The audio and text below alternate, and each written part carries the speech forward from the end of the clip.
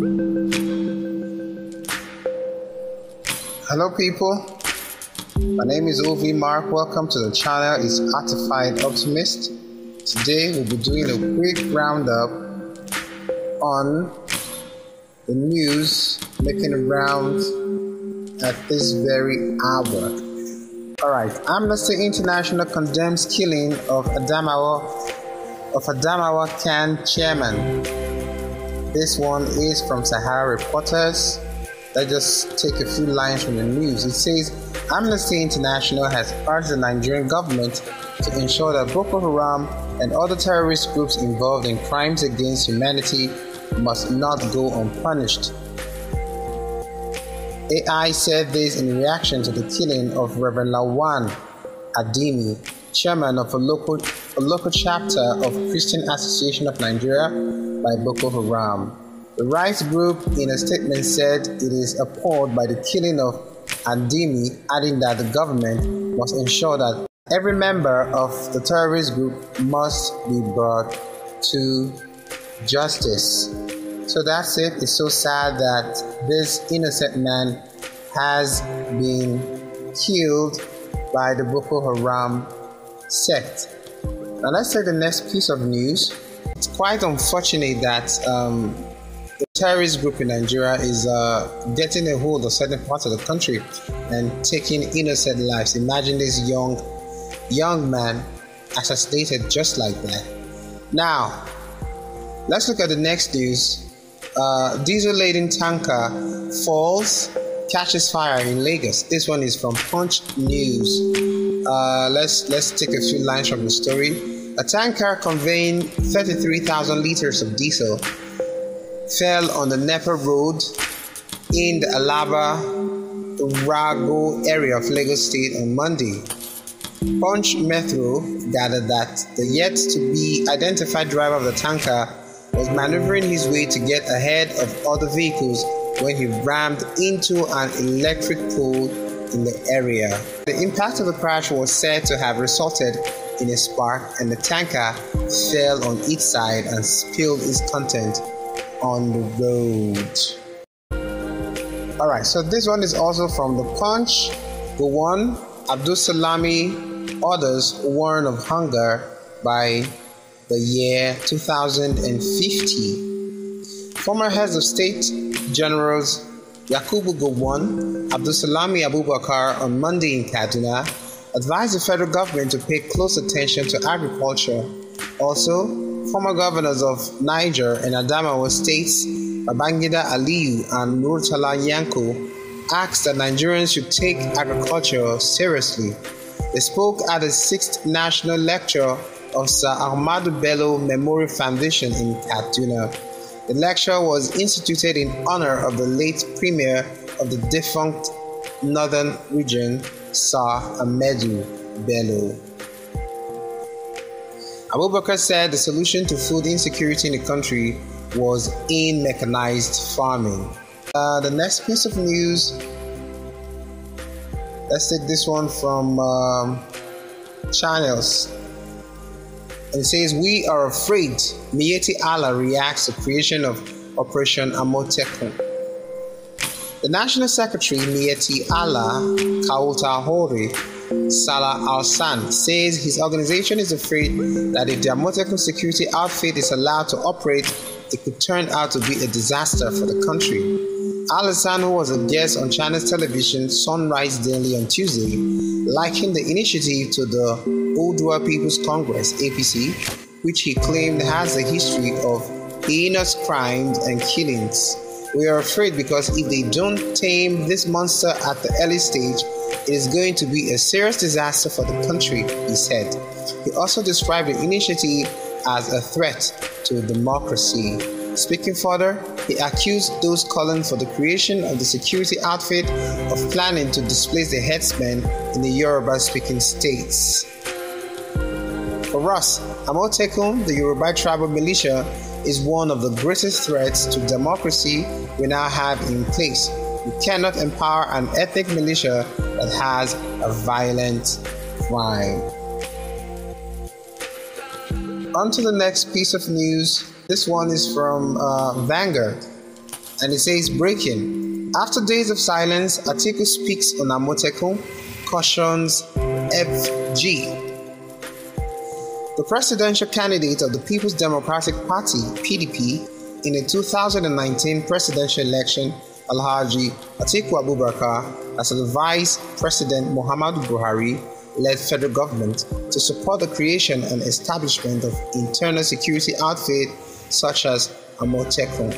He backed the establishment of Amotekun, noting that such outfit would assist the police, armed forces, and paramilitary bodies in securing the nation. Disclosing this via his official Facebook handle, the former vice president cautioned FG, adding that the right to self-defense enshrined in Article 51 of the United Nations Charter is a right, and nobody has the authority to criminalize the protection of human life.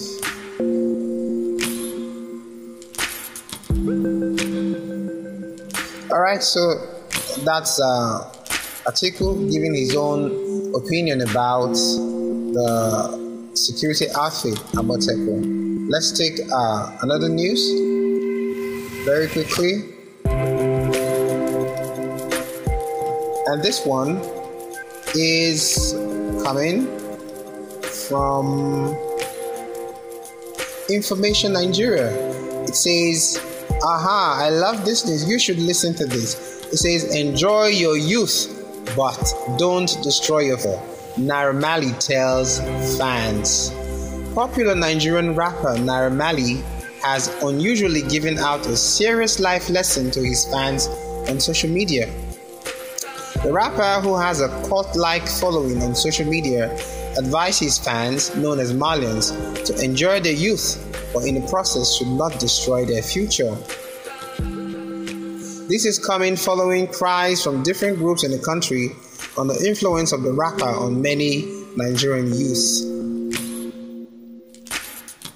As a Malian, you have to enjoy your youth, but don't destroy your future.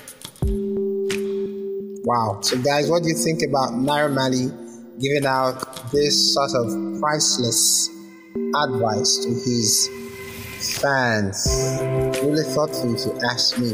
Now let's move on to the next piece of news. Okay, this one is coming from Life. And it says, viewers left amused after Wendy Williams farted on TV. If you're familiar with the name Wendy Williams, then you would know it is synonymous with controversy.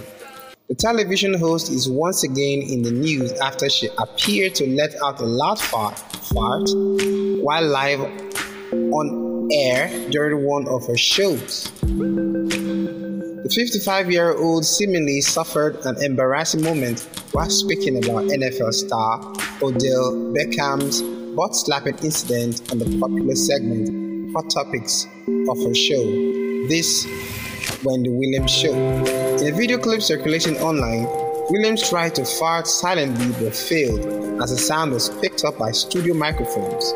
The media personality can be seen adjusting uncomfortably in her seat after the fart was let out but continued with the show.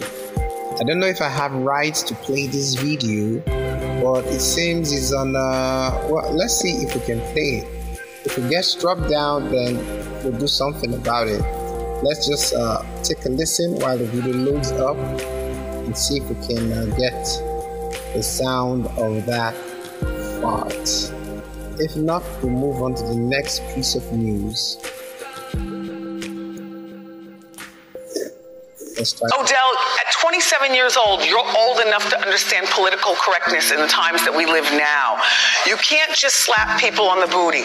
Of course, he probably knows it's not right from a man to a woman or a woman to a man, but you can't even do that locker room thing. That cop wasn't playing that. I mean, you're lucky you only got battery. Wow. What if he filed for sexual assault? Hit me in the comment section and let me know what you feel about that. Was that really a fart or something? It sounded much like a fart. Let's take the next news. Let's take this one. Okay, this one is from Daily Post, and it says, how I battled devil, alcohol, Kanye West. I really love to see what's going on here with Kanye West. Popular American rapper Kanye West has revealed his struggles with alcohol and devil during his transition journey to being a Christian. Speaking at a prayer rally in Arizona tagged Awaken 2020, organized by a group of anti-gay LGBTQ pastors, Kanye, who is now a born-again, opened up on how his spiritual journey with God helped his mental condition and saved him from alcohol. There was some vodka in the refrigerator at my office, and sometimes I would just go ahead and take a drink from it in the middle of the day. I was walking toward that kitchenette area, and I stopped myself and I said, "Devil, you're not gonna find to beat me today." And it's something that we take on day by day. Every day that I don't pick up that drink, I beat the devil. I have been to the mental hospital and back, working for the devil. But Jesus saves. No matter how long you've been away, no matter how long you've been in the dark, the light is right there, ready to save, to give you the confidence, he said. Kanye West has been in the media of late over his new religious shift. Since the beginning of 2019, West has spent each Sunday leading church services called Sunday Service, featuring a choir singing gospel covers of various songs. He also released a new album titled Jesus is King, after many delays on October 25th. The album is more like a Christian album with informal prayers. Nice one. I'm so happy for Kanye West. So happy that he found Jesus and his life is on a better road. I do hope he keeps it up and never looks back. Now let's take the next piece of news. Yes, this one is from The Nation, and it says Imo Assembly confirms commissioner nominee. Imo Assembly on Tuesday screened and confirmed a commissioner nominee sent by Governor Hope Uzodimma.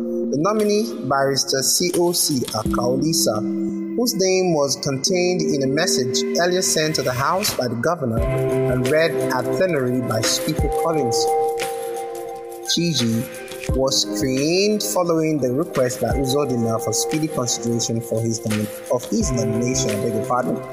Akaolisa has been designated as Attorney General and Commissioner for Justice by the Governor. During the screening, he expressed happiness at his nomination by Governor Uzodimma and described the opportunity as a call to serve the people of Imo State. He promised to contribute his quota and ensure good governance as promised by the All Progressive Congress-led administration in the state. Akaolisa is expected to be sworn in any time. Yes, this one is also from the Daily Post. Borno, Boko Haram cuts off Maiduguri from Nigeria's electricity grid. Boko Haram insurgents have cut off Maiduguri, the Borno state capital, from the national electricity grid. In recent weeks, the terrorists have launched attacks on villages along Damaturu-Maiduguri Road. The United Nations UN recently raised the alarm that Boko Haram and ISWAP fighters now mount roadblocks on the axis. In a statement on Monday, Ndidi Mba, spokesperson of the Transmission Company of Nigeria, TCN, said the insurgents damaged electricity equipment serving the state capital and its environs. She assured the agency is making efforts to restore electricity supply in the area as soon as possible. And this one is from The Cable. Buhari, terrorists will pay a heavy price for killing CAN chairman. President Muhammadu Buhari has condemned the killing of Lawan Andimi, chairman of the Christian Association of Nigeria CAN, in Michika local government area of Adamawa state. Andimi was abducted early January when the insurgents attacked Michika. The news of his death broke on Tuesday morning. In a statement by Garba Shehu, senior special assistant to the president, quoted Buhari as describing the killing as cruel, inhuman, and deliberately provocative. He said the president expressed sorrow that the insurgents killed the religious leader while giving signals that they were willing to release him with third parties. The president assured Nigerians that terrorists would continue to pay a heavy price for their actions and would comprehensively be defeated by our determined armed forces. President Buhari consoles the Christian community all over Nigeria, the government and the people of Adamawa State, and the bishop's family over the sad loss of the man of God. The president urged nations of the world to end all support provided to Boko Haram and Islam in West Africa. These were terrorist groups whose only goal is to sow death, violence, and destruction in the sub-region. Okay, so right there you heard the president talking about the death of the CAN chairman, and he outrightly condemned the act. Now, the next news is going to be coming from The Guardian, I beg your pardon, from the Vanguard, and this should be our last piece of news for today. Oh, I think there's one more after this one, and this one is coming from The Nation. From The Nation. 5 dead, 11 houses lost to Lagos pipeline fire. There you can see photos of the Lagos pipeline fire. Residents of Ile-Epo and Ekuro roads near Abulegba in Agbado-Okeodo local council development area of Lagos State are counting their losses after, following last Sunday night's pipeline explosion. It was another day of agony and fury as residents counted their losses in the pipeline explosion that ravaged some communities in Agbado-Okeodo local council development area of Lagos on Sunday night. The explosion, which started around 8 p.m., reminded them of past horrible moments. Like the previous explosions, the Sunday disaster did not go without casualties. 5 persons were confirmed dead, while 11 houses, 39 vehicles, and 17 shops were lost to the explosion. The number of those who sustained injuries could not be ascertained, and scores of them have been taken to various hospitals. When The Nation visited the scene on Monday, many burnt vehicles, buildings, and electric poles littered the road. Some residents said the fire started a few minutes after the vandals had filled over 24 fuel tankers of 33,000 liters. They said the vandals covered the point from which they siphoned the petroleum product with sand. According to them, the vandals operated almost daily with no one to challenge them. A plank trader, Alhaja Bukola Balihis Afuwakbe, said an old man popularly called Baba Araukami died in the incident. A resident, Taiwo Udugbeson, said, "I heard people saying, 'Put off the light, don't turn on your gas, don't strike matches.' Immediately I got inside. Not long before that, we saw fire coming from the gutter, and that was the end. All I had been lost. The cloth I'm putting on was bought for me. Everything is gone." And this is truly a sad incident right here, a very, very sad one indeed. Now let's take our last piece of news for the day. Okay, this one is from Punch, and it says full list, 29 Nigerian words in Oxford Dictionary, latest updates. Wow. 29 Nigerian words and expressions were added in the latest January 2020 updates of Oxford English Dictionary. In the blog post, OED said some of the words are borrowed while others are coinages. Here is a list of the new Nigerian words and senses added to the OED in the latest update. Okay, so I think the words added are agric. This is an adjective. It will function as an adjective, and it will mean of or relating to or used in agriculture. The next is barbing salon. Barbing salon, a barber shop. So the original term will be barber shop, but the Nigerian coinage for this will be barbering salon, and it's going to be a noun. Wow. The next one is buka, a roadside restaurant or street stall with a seating area selling cooked food at low prices. Wow. Bukateria, a roadside restaurant or street stall with a seating area selling cooked food at low prices. Chop. This is from Ghanaian English and Nigerian English. It means to acquire money quickly and easily, frequently in negative sense. Let me just run through these words because of time. So we have chop chop, damful, to eat money, Ember month, flag off, flag again, gist, buba. This one is off or relating to a governor or governorship. It is an adjective. Cannywood, K-leg. I love this, K-leg.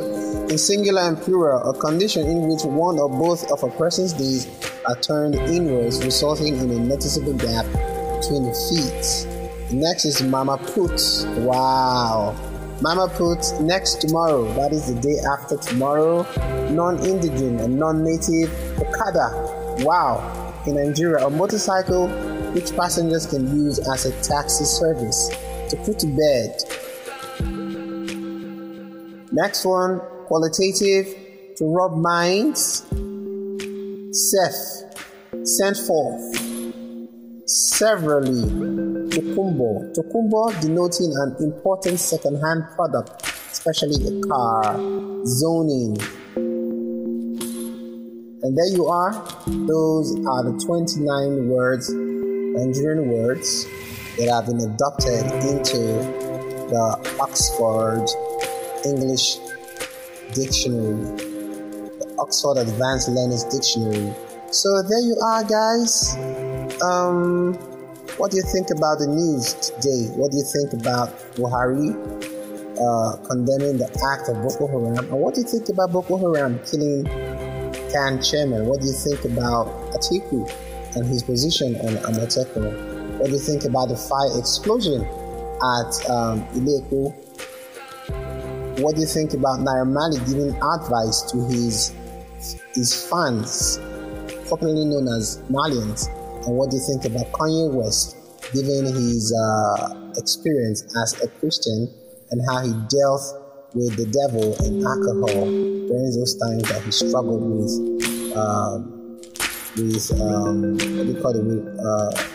emotional imbalance?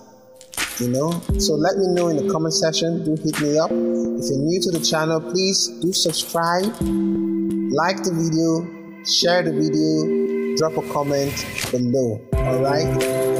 And once again, if you're new, please don't forget to subscribe. Thank you for sticking around. Expect more news, more time. Take care. Adios.